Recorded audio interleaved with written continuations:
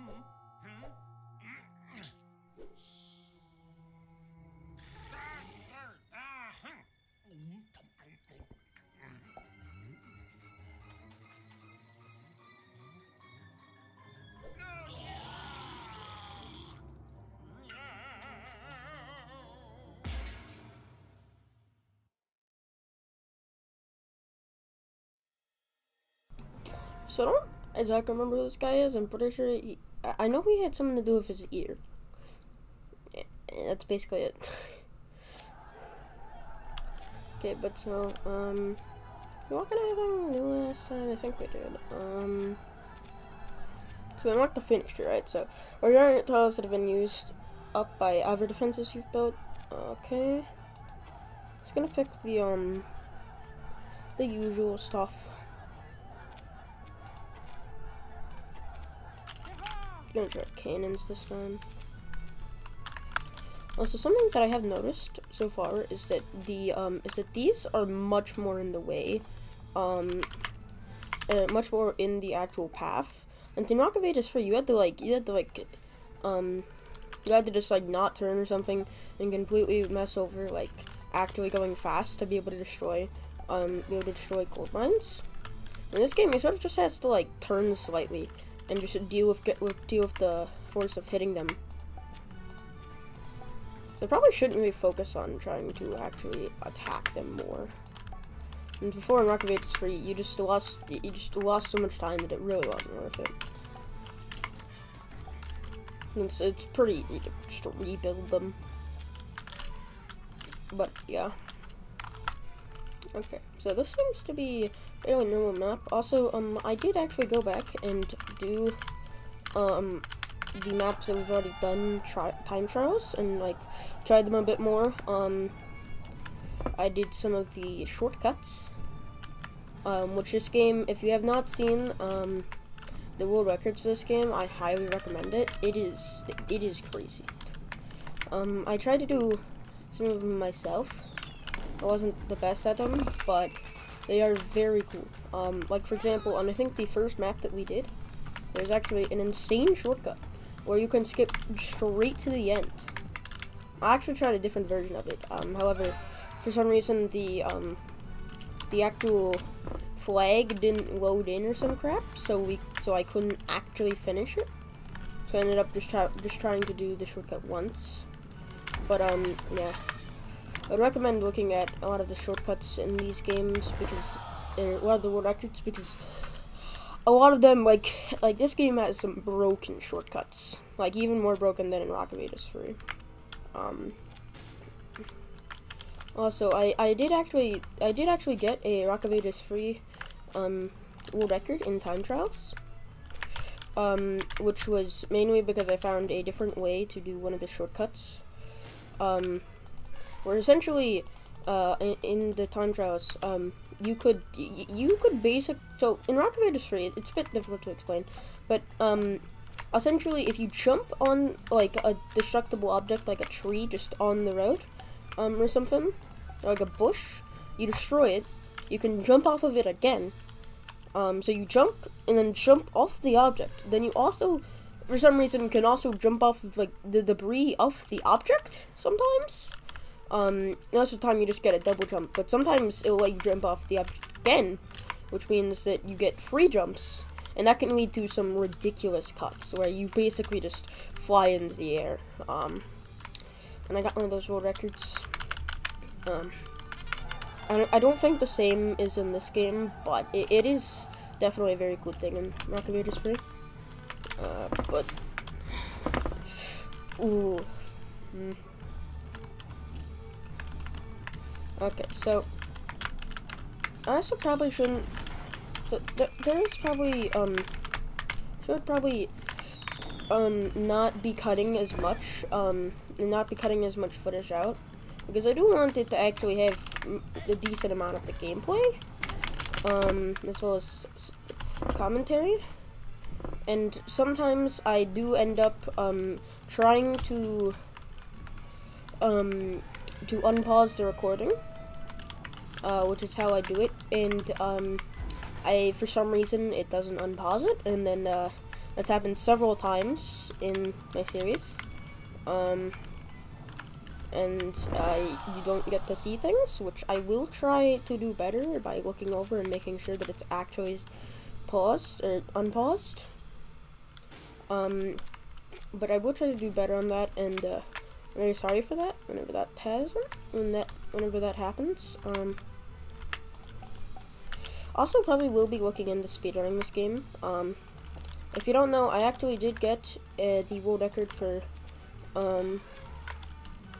Rock of Ages free, and which that game is in roughly 3 hours, and I do sort of want to like try all the Rock of Ages games as a series and then speedrun them, and I feel like these games are gonna be a lot more enjoyable for me to speedrun, or well, I feel like they're gonna be sort of different ways of how I'm gonna speedrun them, right?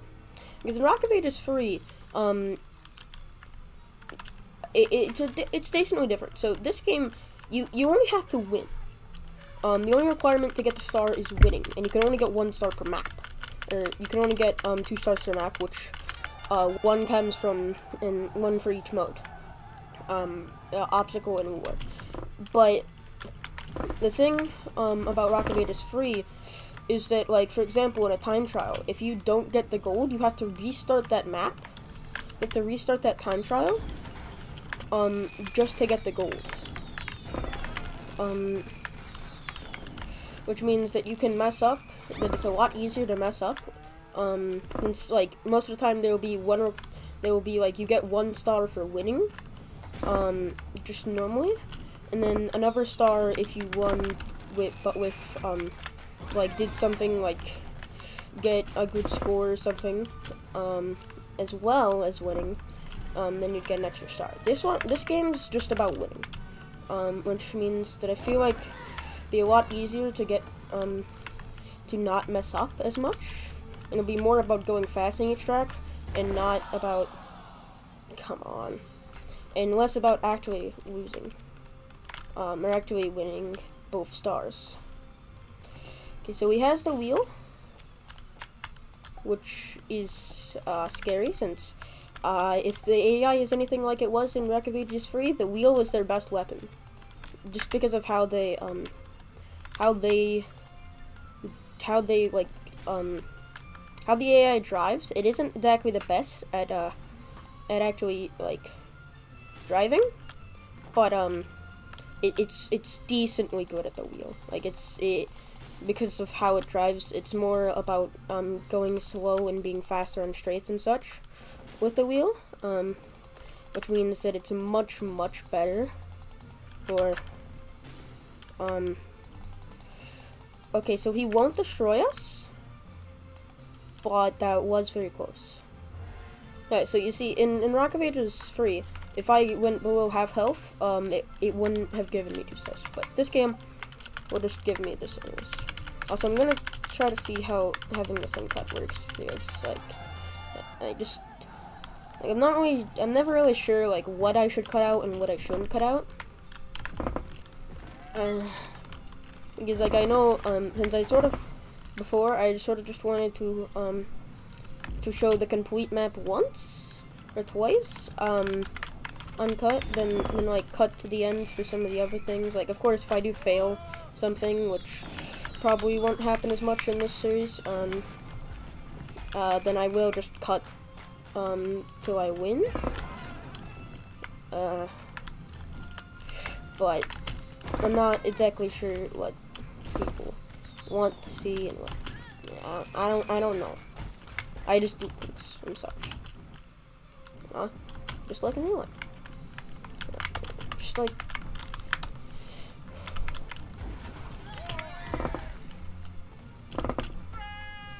Bruh. If this doesn't destroy it, man. Also, I should turn off my controller. If you've never seen this game before with a controller, for some ungodly reason, every single time you land or jump or something, the controllers just vibrate so hard, and it makes no sense. Like, I just hear over here, just like, brrr, the second I hit a wall, and I'm like, what are you doing? Why? Why do you do this? Okay, so now that we have the wheel, we're going to try the obstacle course. Yeah, so very difficult to maneuver, but can reach higher speed. So this is also one of the things in Rock of Ages 3. So if we look at its stat, it has a decent amount of strength, not the best. Which, if you don't know, basically strength is how much they take to break. Weight is how like floaty they are. You know, just this thing actually has a decent amount of damage. It's probably gonna be much better than using Happy Boulder or Rock of Ages. We're gonna see how this one works in this game, because in Rock of Ages 3, I much preferred the cheese wheel, which was basically a slower version, but was much more controllable. Because essentially, this thing, the main downside is a lot of jumps. You have to be very careful with how you use it, because a lot of jumps that are built for boulders like the Rock of Ages don't really work properly. And you have to slow down a lot, or else you'll overshoot and fall off. You have to be actually good at the game, and like decently good and have to remember things. But this game doesn't really seem to have as many jumps, and seems to have a lot more connected tracks than Rock of Ages 3. So who knows? Maybe it'll be much better. Okay. Well, we'll skip to after I've ruined this AI's hopes and dreams. Okay, so going into the final round. Also, I'm not really sure if I should include time trials, since technically time trials in this doesn't actually give you any stars. It's mainly just for fun. Actually, I'm not sure if it will actually unlock anything. Like, of course, I'll do them anyways. I'm just not really sure if I should actually show them in the video. Also, I just realized, oh no, that was not the correct way. I just realized that the AI has a cool paint on it. You can put, you can like customize your character, or you can like pick your character to be any of the characters from the stories you've beaten. After you beat them, and you can also get like basically like paint schemes or whatever for your boulders. But here we go. It was definitely much closer. Sometimes you don't really get to see the AI, because the AI is sort of garbage sometimes. It's just a fact. But yeah, so that will be for this. Okay. So let us now go to a time trial. Also, I'm not sure. I don't think you really get anything from doing a ski boulder. It's just different. But let us find where this is. It's a bit hard to actually find one of where these are. Holland. Okay, there we go. So I think the strategy here is just gonna be like I'm sure there's a decent cut in this map considering how high you can go. If you jump on to a bridge and then you jump off of the top of the bridge, I'm assuming there's at least like one cut. And also this game does handle I think being like out of bounds a bit differently. So if you touch the ground, specifically the track, out of bounds, it brings you back. But only the track for some reason. You can be outside as long as you like. And it also seems to have certain qualifications for if the finish line actually exists or not, which is a bit weird. But yeah, so it's gonna be it for this episode. Actually, let's go see we can do next. I'm not really sure where we're actually going with this. Oh wait, actually, we can go, I think, over to the first boss, maybe? I do see that there is this gate over here. Yes, this gate over here, so, okay, so, this is the first boss. It's the Celtic Sea. Okay, so, I guess we're going to do that next episode. Bye everybody.